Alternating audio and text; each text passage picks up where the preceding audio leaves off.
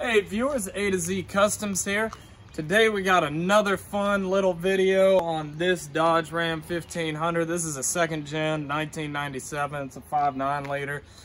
Basically, the harmonic balancer has blown completely out. Now, I would run the truck again for you, but you know, I really don't want to run this truck. He drove it around for a little bit with the harmonic balancer out, and I'm about to show it to you. It makes a really, really loud racket. And so we're gonna show you how to change the harmonic balancer. It's really not that hard. It's actually not a very difficult job at all, as long as you got the right tools. There's a couple things you need, like an impact gun, to get that crankshaft bolt off. But besides that, I mean, we're really just pulling off the fan shroud, pulling off the fan, and going to town, changing that harmonic balancer. And here's our blown harmonic balancer. See that? You can imagine what kind of racket that thing was making. It is completely separated. And I'll show y'all the new harmonic balancer here in a bit. You know, it's got a rubber gasket in between it, and it's just gone out. You know, this is also called a dampener. It basically dampens the engine noise. And when this thing goes out, woof! You do not want to drive it. So we start off, we're pulling off the fan shroud. I already popped off the coolant overflow tank. It is really easy. You literally just disconnect this hose, and you can see here there's a nudge right here and two spaces where indents where the plastic goes in, and here's what it looks like on the actual tank. And all you do is pull back a little bit and pull up, and it comes right out. Okay, so we're in the process of changing out this harmonic balancer, and notice that this radiator hose was extremely loose and popping on and off. Pulled it off, and you see that inside there? That is our radiator neck.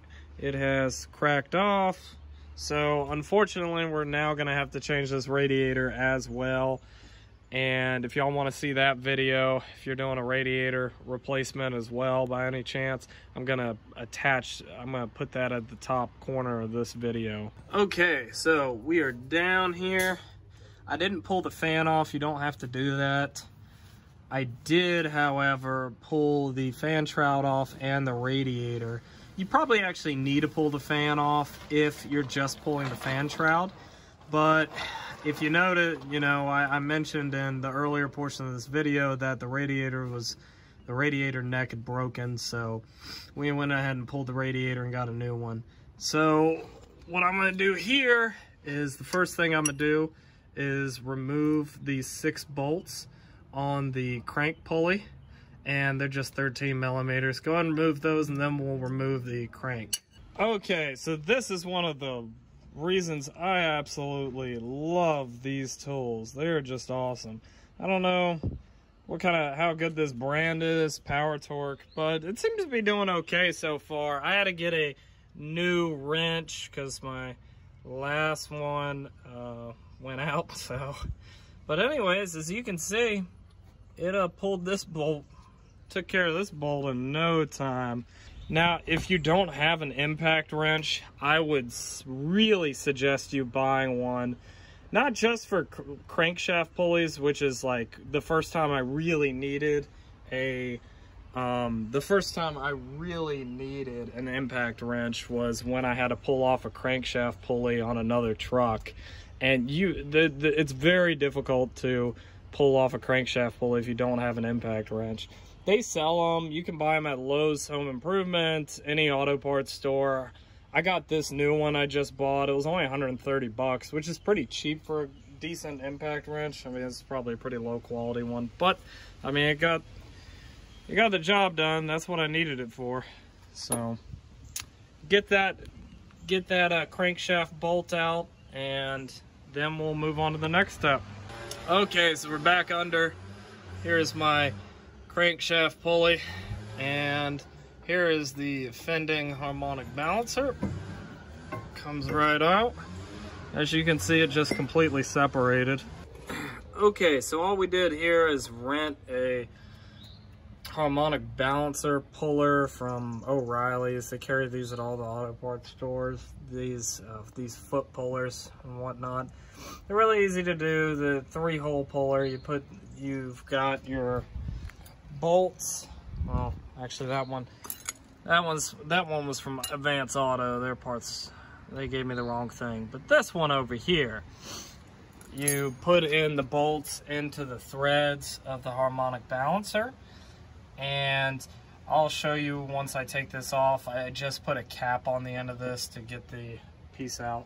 Go ahead and turn, or to get the balancer out.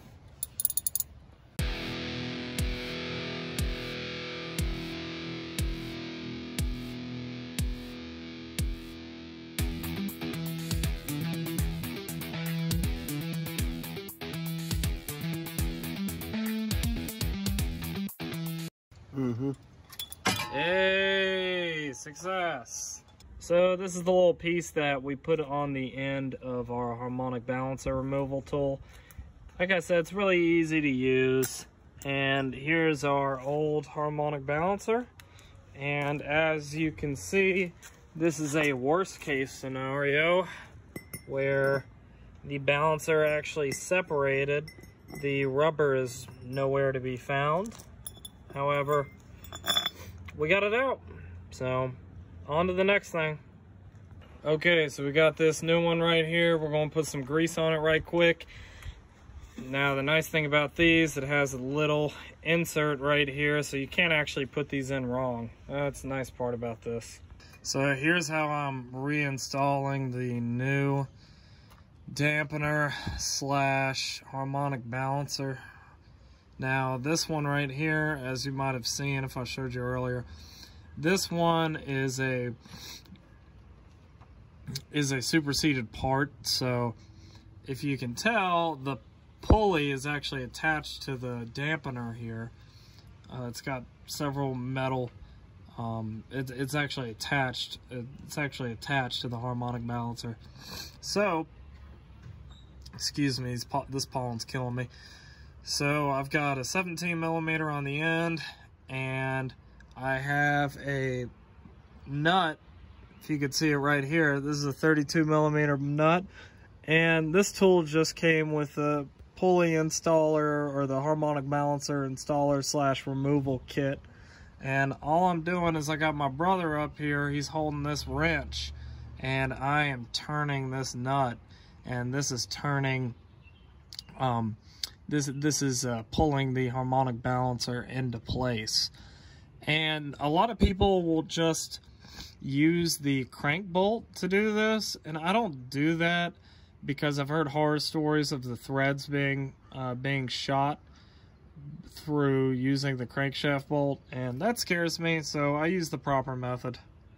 So here's the contraption that I got for installing the harmonic balancer. Like I said, it's fairly easy, and just in case you wanted to know, this thread size right here is 3/4 by 16, and like I said, came in the pack.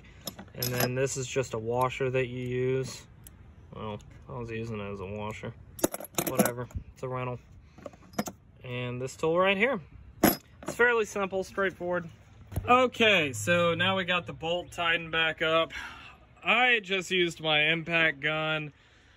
Technically, you're certainly supposed to do the torque spec specifically, which I believe is 130, 150, somewhere around there.